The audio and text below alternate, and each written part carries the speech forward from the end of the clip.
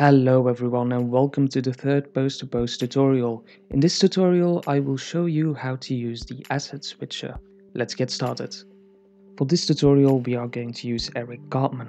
Disclaimer, I've got nothing to do with South Park.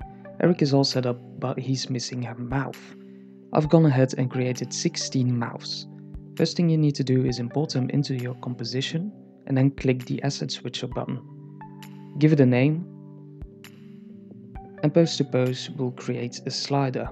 You can use this slider to control which mouth is shown at what time.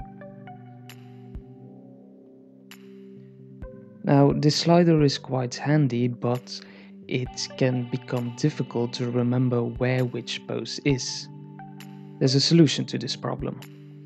That solution is called the asset switcher grid. Let's go back to the moment where we imported all of our mouths.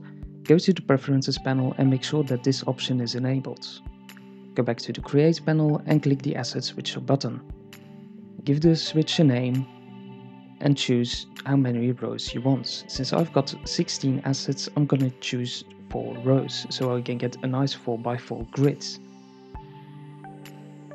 Now you can use this grid to control which mouth is shown.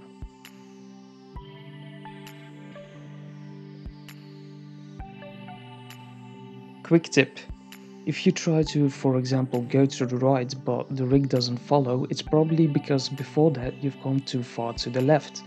Please be cautious of how far you go over the border to avoid this problem.